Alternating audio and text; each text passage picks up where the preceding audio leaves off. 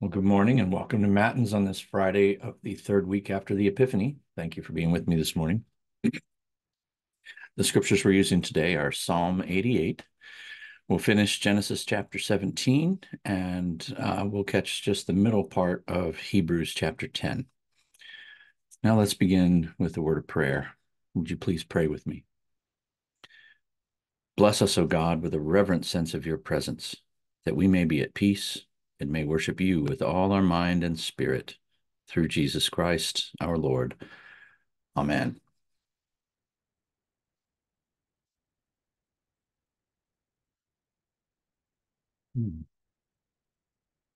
Sorry. Give me just a second. There we go. All right. O Lord, open my lips, and my mouth shall declare your praise. Glory to the Father, and to the Son, and to the Holy Spirit, as it was in the beginning, is now, and will be forever. Amen. Alleluia. Give glory to God, our light and our life. O come, let us worship him. Alleluia. O come, let us sing to the Lord. Let us shout for joy to the rock of our salvation. Let us come before his presence with thanksgiving and raise a loud shout to him with psalms. For the Lord is a great God and a great King above all gods. In his hand are the caverns of the earth. The heights of the hills are also his. The sea is his, for he made it, and his hands have molded the dry land. O come, let us bow down and bend the knee and kneel before the Lord our Maker. For he is our God, and we are the people of his pasture and the sheep of his hand. Glory to the Father, and to the Son, and to the Holy Spirit, as it was in the beginning, is now, and will be forever. Amen. Alleluia. Give glory to God, our light and our life. O come, let us worship him. Alleluia.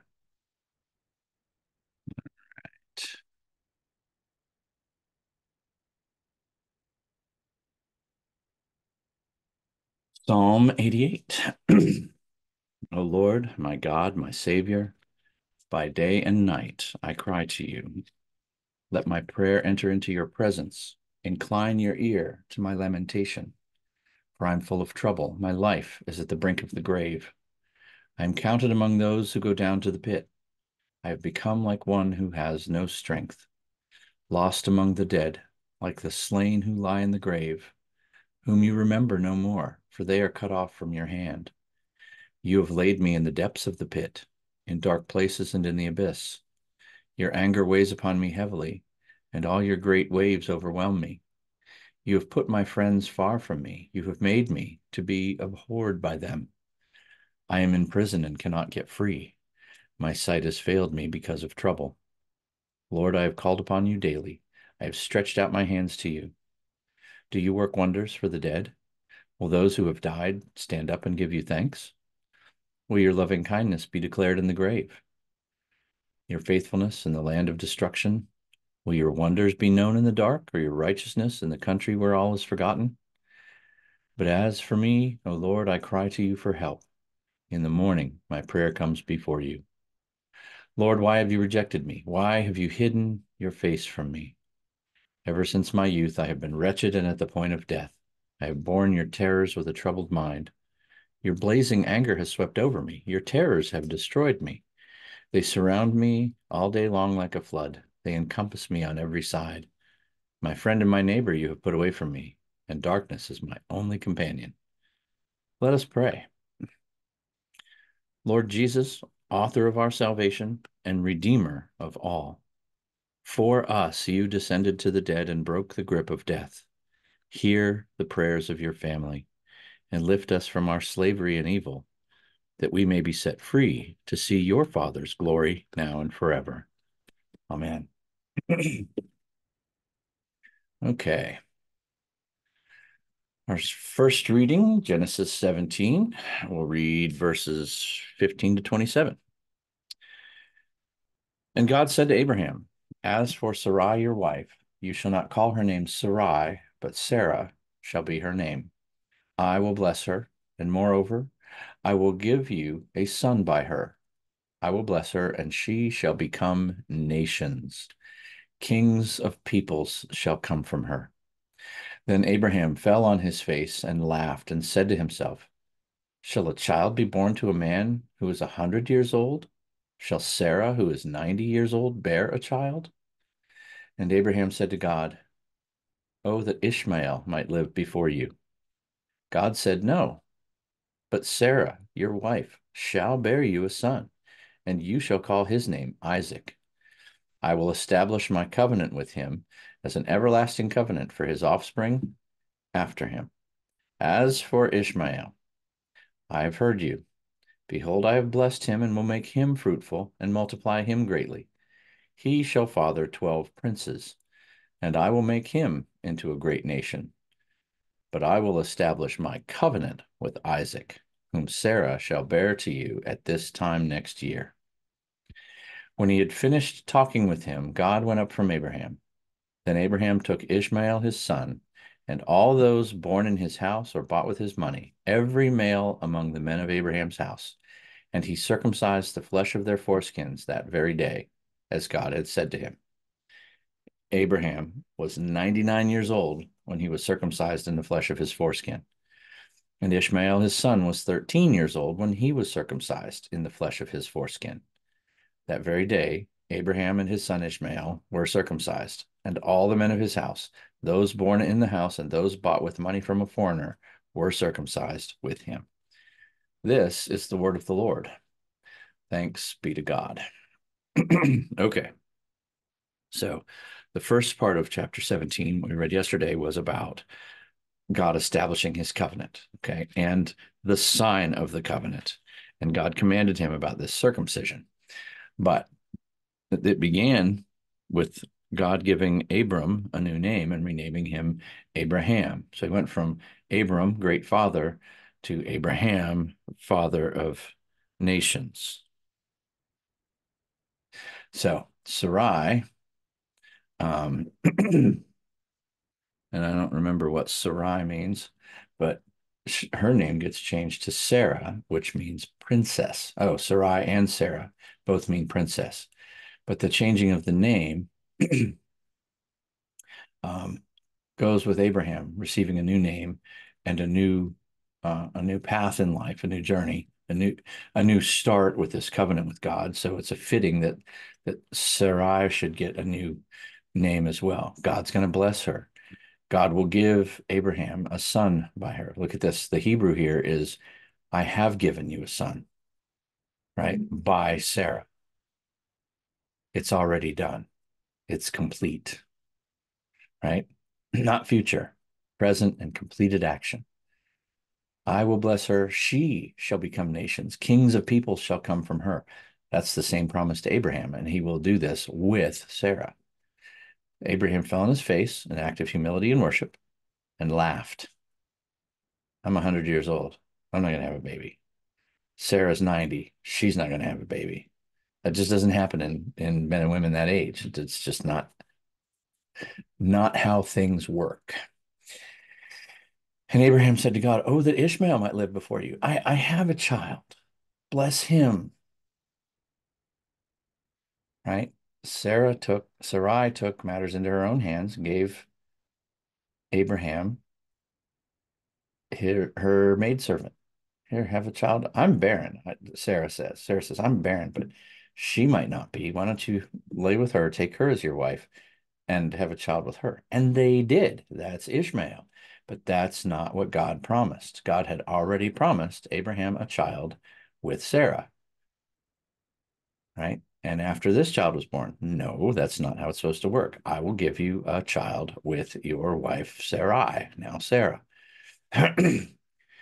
But God, why can't you bless the son I already have? Because that's not my plan, God says. No, Sarah, your wife will bear you a son. And I can see God going, I already told you this. You will call his name Isaac. Now, this is new. We've not heard the name before.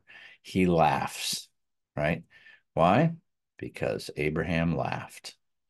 Isaac, I will establish, God, this is God speaking, I'll establish my covenant with Isaac as an everlasting covenant for his offspring after him, right? That's where the promise will go, the covenant through Isaac, from it to Abraham, through Isaac to their descendants. Ishmael, well, I heard you. So I've blessed him. He'll be fruitful. I'll multiply him greatly. He will have many, many descendants. 12 princes, which is interesting. There's their names. Uh, Not any we recognize necessarily as standouts in the biblical story, but he will also become a great nation. These have become what we know as the Arabic peoples. Okay.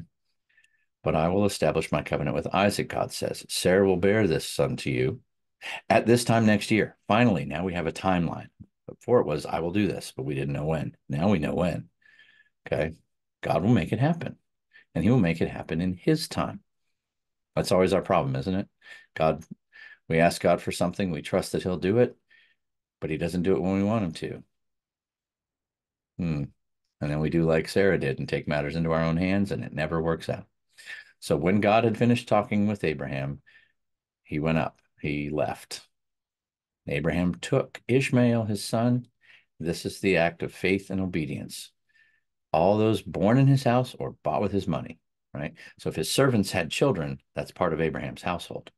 Okay, not his family, but his household. And the command was every male in your household, every male among the men of Abraham's house, he circumcised the flesh of their foreskins that very day, as God had said to him. And after that, it will be 8 days after they're born, signifying the first day of the new creation, right? Abraham was 99 years old when he did this. He did it to himself. He did it to his son Ishmael, who was 13. And that day, Abraham didn't waste any time. That day, Abraham and his son were circumcised. And all the men of his house, those born in the house, and those bought with money from a foreigner, servants, slaves, all of them were circumcised that day. That must have been quite a scene. But Abraham is the picture of faith for us. We look to him as the faithful and obedient servant. And this is just one example. He did it. He did it. God told him, and he did it. You will walk my way so that I can bless you. If he's going to be able to bless him, he has to be able to walk the way that God tells him to. And this is the first command he gets. Well, after leave the land of your fathers and go where I will tell you, this circumcision is the sign of obedience, and it's the sign of the people of the covenant. That's how they will know. All right. So, and tomorrow we'll read chapter 18, or at least the first part of it. Yeah. This is when, the three men visit. So that's what we'll get into tomorrow. All right, Hebrews chapter 10, we'll read verses 11 to 25. And every priest stands daily at his service, offering repeatedly the same sacrifices, which can never take away sins. But when Christ had offered for all time a single sacrifice for sins, he sat down at the right hand of God, waiting from that time until his enemies should be made a footstool for his feet.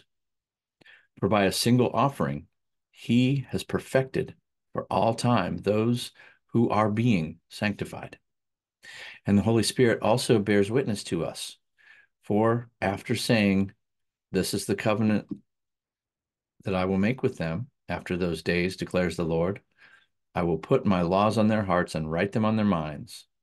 Then he adds, I will remember their sins and their lawless deeds no more. Where there is forgiveness of these, there is no longer any offering for sin. Therefore, brothers, since we have the confidence to enter the holy places by the blood of Jesus, by the new and living way that he opened for us through the curtain, that is, through his flesh, and since we have a great priest over the house of God, let us draw near with a true heart in full assurance of faith, with our hearts sprinkled clean from an evil conscience and our bodies washed with pure water. Let us hold fast the confession of our hope without wavering, for he who promised is faithful. And let us consider how to stir up one another to love and good works, not neglecting to meet together, as is the habit of some, but encouraging one another, and all the more as you see the day drawing near. This is the word of the Lord. Thanks be to God. All right. So we've been talking about these sacrifices, right? And the last couple of days, we've been talking about how the sacrifices of the old covenant, the burnt offerings and sin offerings, which we were commanded to offer, right? They did not do anything to the person offering them, right? They did not perfect that person, right? Right? Where did it say that? The worshipers having in these sacrifices, there's a reminder of sin every year. It's impossible for these sacrifices to take away sins, right? If they did, they wouldn't have to do them over and over again. That's not how this one works. So the priest every day offers the same sacrifices over and over again because people keep committing the same sins because they don't change as a result of those old sacrifices, those old offerings. They can never take away sins. Christ's offering, however, only had to be made once. It was good enough to pay the price for all sin, for all people, for all time. That it was a good enough offering. And then he sat down at the right hand. He ascended and sat down at the right hand of God and waited until his enemies should be made a footstool for his feet, until the victory is final and complete. By a single offering, he has perfected for all time those who are being sanctified. Now, notice this is ongoing action. This is not a completed action yet. It will be eventually. But right now, it's a process that's ongoing, right? And his offering did the work, right? We're still being made holy, but it cleansed us perfectly, okay? The Holy Spirit also bears witness. Here's the covenant. Now, what's this? This is what, Jeremiah 31? Yeah, Jeremiah 31, right? Here's the covenant. I'll put my laws in their hearts and write them on their minds, okay? They will know who I am, says God, right? They will just know. And I will remember their sins and their lawless deeds. No, I'm not going to hold on to a grudge, God says. Where there is forgiveness of sins and lawless deeds, there is no longer any offering for sin. If it's forgiven, you don't have to offer atoning sacrifice anymore. It's not necessary. Okay. Therefore, because of all this, because this one single sacrifice perfected all those who are being sanctified. That's all of us, right? Because that's been done, because God will remember our sins and our lawless deeds no more. Therefore, since we have confidence to enter the holy places by the blood of Jesus, right? That's the only way you can do that. You can only go in there after you've been purified. That's happened by Jesus' blood, not by the blood of bulls and goats, by the new and living way that he opened for us through the curtain, that is his flesh. Okay. Now we're talking about the temple. Remember, the temple is just a shadow of the heavenly temple, the heavenly dwelling.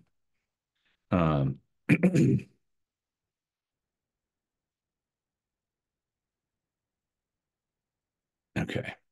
Into the holy places here, we're talking not about the earthly temple, but talking about heaven.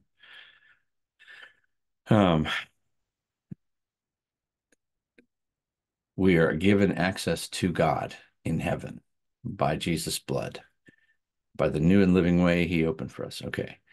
Um, as the high priest passed through the curtain to enter the most holy place in the earthly temple, we enter heaven only through Christ's flesh, only because his body and blood were given for us. Now, Christ's body and soul were divided in death as the curtain of the temple was torn, right, when he gave up his spirit. And just as the curtain was torn open, giving way to the holiest place in the temple, in the same way, our way into heaven through Christ is now open. Okay. That's what the author is saying. Prior to that, no one but the high priest could go into that holiest place. And even then, only on the Day of Atonement, and only when he had made all the sacrifices necessary for himself and his people. Right. But this is the new and living way. Since we have a great priest over the house of God, also Jesus. He's the sacrifice and also the priest. Since we have him, let us draw near with a true heart in full assurance of faith. We have nothing to be worried about now. With our hearts sprinkled clean, cleansed by his blood from an evil conscience, and our bodies washed with pure water, baptism. Okay? We should no longer have an evil conscience weighing us down because we have been forgiven. We don't need to hold on to our guilt. We've been forgiven. We've been washed in our baptism. So let us hold fast the confession of our hope without wavering, right? Hold on to that. We confess this. We know where our hope is. We have been given access to the holy places, to God in heaven, right? We can do this without any doubt, without wavering, for he who is promised is faithful. God always keeps his promise because that's God who made this promise. And let us consider how to stir up one another to love and good works. This is what we do in response to this promise and this hope and this forgiveness and this cleansing and this freedom that we've been given. Now, together, we should be doing works of love, good works for the kingdom, and not neglecting to meet together. We shouldn't just be hermits. We should come together to worship God.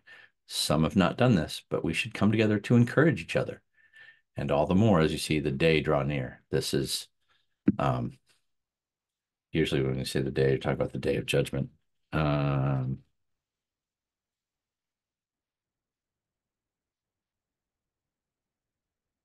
Let's make sure I'm saying that right. Yeah, when Christ will return for judgment, the day drawing near. We need to be doing these things that he has commanded us to do. That is why we were saved, so that we could do this. To not do that is to squander the gift we've been given. Okay. Let's conclude. In many and various ways, God spoke to his people of old by the prophets. But now in these last days, he has spoken to us by his Son. Our Lord and Savior, begotten before all ages, revealed himself to the world. Alleluia. Blessed be the Lord, the God of Israel. He has come to his people and set them free. He has raised up for us a mighty Savior, born of the house of his servant David. Through his holy prophets, he promised of old that he would save us from our enemies, from the hands of all who hate us. He promised to show mercy to our fathers and to remember his holy covenant. This was the oath he swore to our father Abraham, to set us free from the hands of our enemies, free to worship him without fear, holy and righteous in his sight all the days of our life. You, my child, shall be called the prophet of the Most High, for you will go before the Lord to prepare his way, to give his people knowledge of salvation by the forgiveness of their sins. In the tender compassion of our God, the dawn from on high shall break upon us, to shine on those who dwell in darkness and the shadow of death, and to guide our feet into the way of peace.